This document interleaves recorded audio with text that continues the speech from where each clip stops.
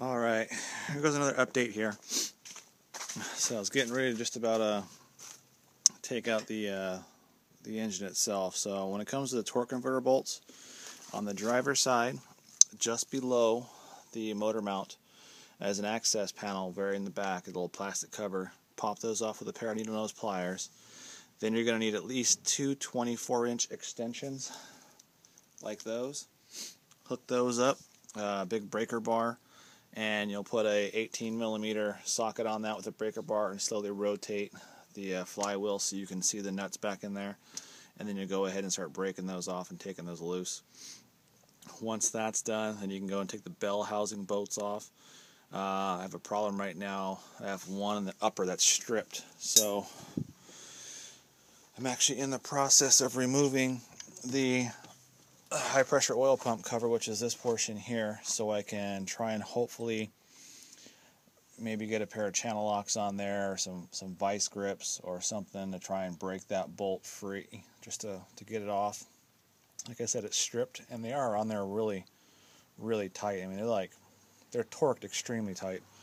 And there's another one back on this, so it's the two upper bolts.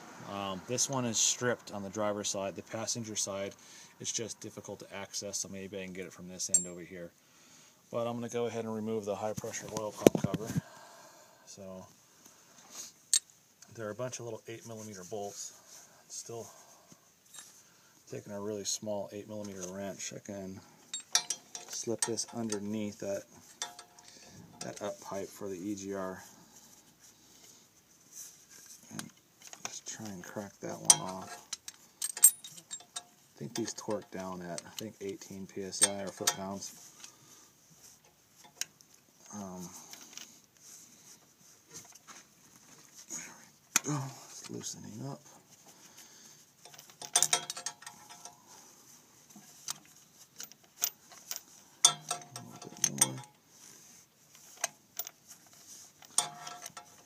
For those of you who don't know, that's the Ipr valve, and this is your ICP sensor in the back. If you want to change those out, or if you're ever in the process of changing them, the best way to access that is from the driver's side underneath the vehicle. So that's the Ipr ICP. There's a little shroud that goes in the back of that. You'll just have to go ahead and get that off, and then you can access it with a little 10mm bolt. There's 3 of them on that hold that shroud together. 2 up high and 1 down low on the passenger side. That's a little 8mm bolts, so don't lose those. Got bolts and bolts everywhere. Got all kinds of shit in here. Good thing I already cleaned the engine out thoroughly. Alright, so with that being like that, just need to pry this biatch up. Oh, that ain't good.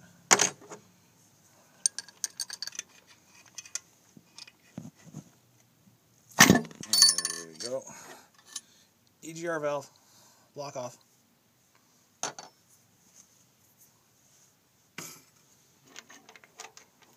See the gasket there.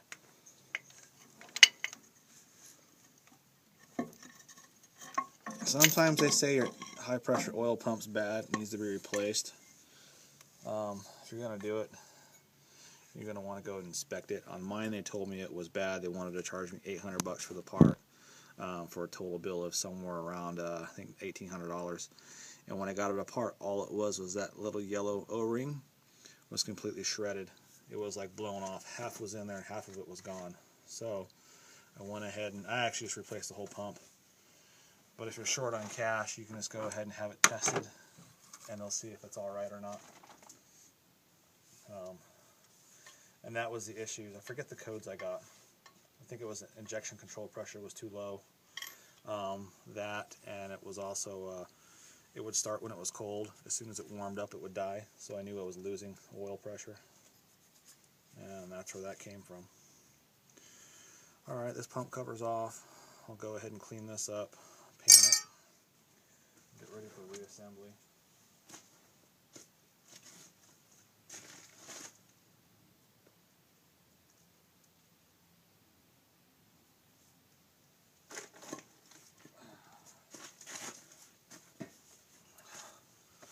like I said, back up in here, that's your high pressure oil pump. On the, I think it's a 06, 05, they have an STC fitting that goes back there that needs to be updated and replaced. Mine's actually alright. It doesn't have that fitting, the one that gives people a lot of problems.